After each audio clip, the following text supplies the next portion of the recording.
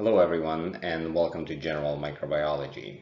In this video we'll be talking about a highly promising technology for cancer treatment, the Chimeric Antigen Receptor, which is an engineered protein expressed in T cells to serve as a living drug against tumors. Briefly, as background, T cells, which are labeled with a blue arrow, are important components of our immune system. They're generally slightly larger than a red blood cell, but vary in size and shape since they're comprised of many subtypes, including helper, effector, killer, and memory T cells. These T cells are produced or processed in the thymus and play a central role in cell-mediated immunity. Some specific subtypes of T cells can locate, bind to, and kill other cells in our body which are either infected or otherwise malfunctioning.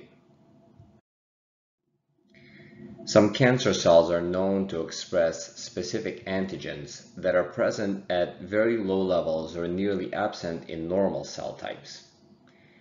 The cancer cell should therefore be naturally identified and eliminated by our immune system.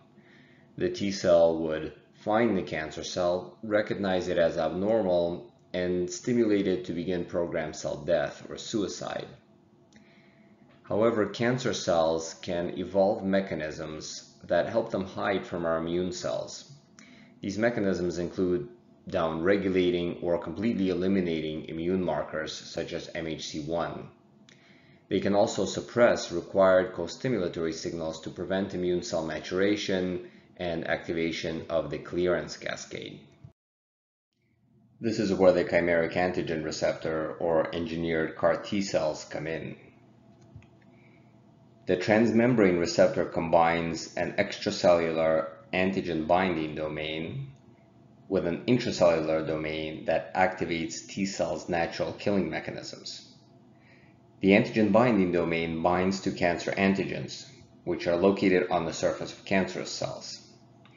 The receptors then cluster together and signal to the T cell to release perforins or granzymes that effectively kill the target cancerous cell. The CARs are designer molecules, so they vary drastically in structure, but generally they have an ectodomain, which is the outside of the cell, a transmembrane domain, which is embedded into the cellular membrane, and an endodomain, the part inside the T cell. The ectodomain is typically comprised of a short signal molecule that is used to tell the cellular machinery to present the protein on its surface. The ectodomain also contains the VH and VL antigen binding regions, which are the heavy and light chain of antibodies and do the antigen binding. There's also a linker between VH and VL and a flexible spacer that connects the ectodomain to the transmembrane domain.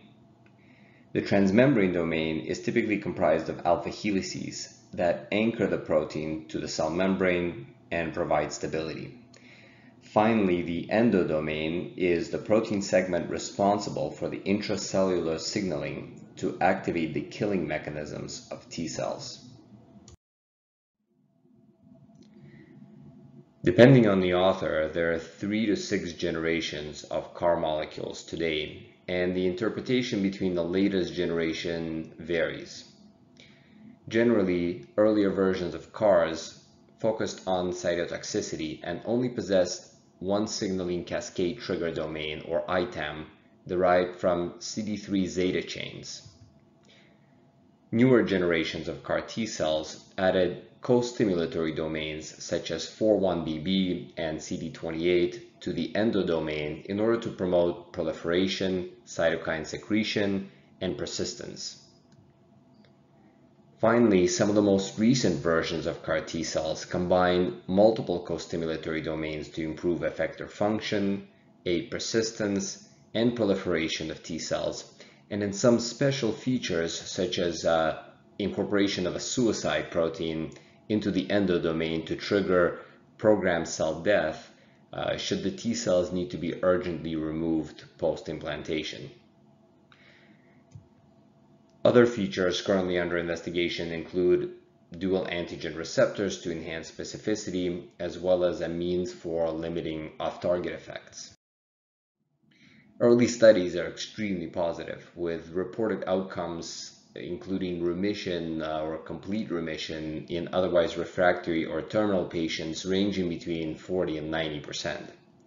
However, most CAR T cells remain investigational at this time, with only a handful of FDA-approved treatments in early 2019. High toxicity, off-target effects, and antigen escape are aspects that still need to be worked out by future generations of this technology in order to truly realize its maximum potential. Thank you for tuning in to this video about the chimeric antigen receptor. Subscribe to the channel for more exciting videos on topics ranging from general to molecular biology.